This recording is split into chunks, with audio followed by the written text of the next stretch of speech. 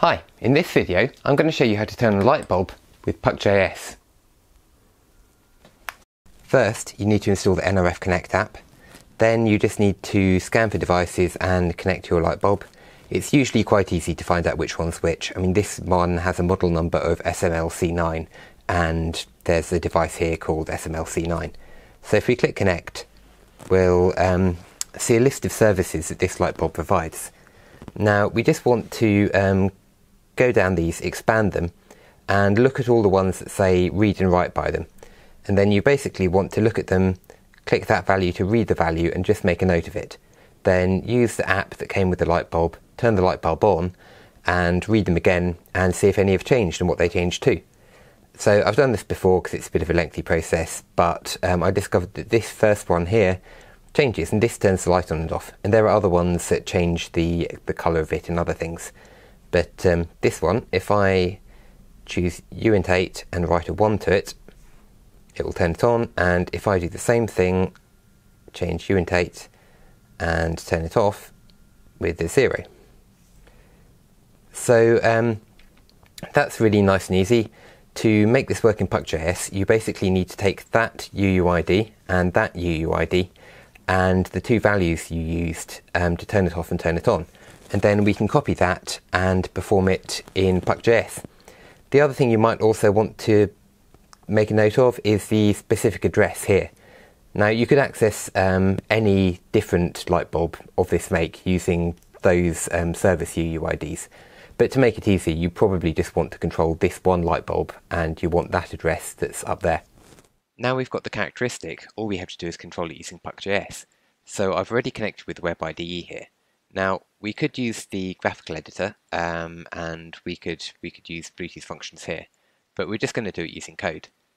If you go to the Espruino reference page, under nrf.connect, there's a little bit of example code for sending a command to another Puck device. So we'll just lift that and we'll change it. So if we put that in our code, we know what the service and characteristic should be, so let's change those. And we also know what the address of the device we're connecting to should be, so we'll change that as well. So finally, we were sending a string because we were sending it to another Espruino, but actually all we care about is sending a 1 or a 0 like we did in the NRF Connect app. So if I send that now, it should turn the light on. And if I send a 0, it should turn it off. Now obviously we don't want to upload code each time, so we can turn this into a function. So let's define a function called setLight and call it isOn. And we'll just use a ternary operator here so that if isOn is true, then we'll make it a 1, otherwise we'll make it a 0. And that should do us. If we upload that, we'll now have a function called setLight.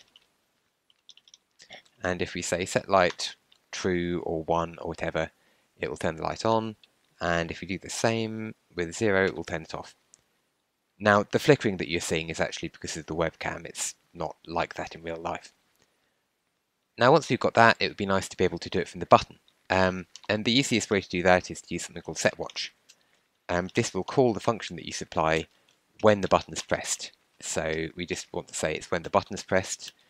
We want to make sure it happens all the time, and we want to happen when the button is pressed rather than when it's released. And also we want to make sure that it doesn't accidentally get multiple presses when you press it. So now we'll have a variable called on, and we'll make this toggle state whenever the button is pressed. So let's say on is not on, and we'll say setLight on. So if I upload this now, when I press the button, we should see that the light will light soon after.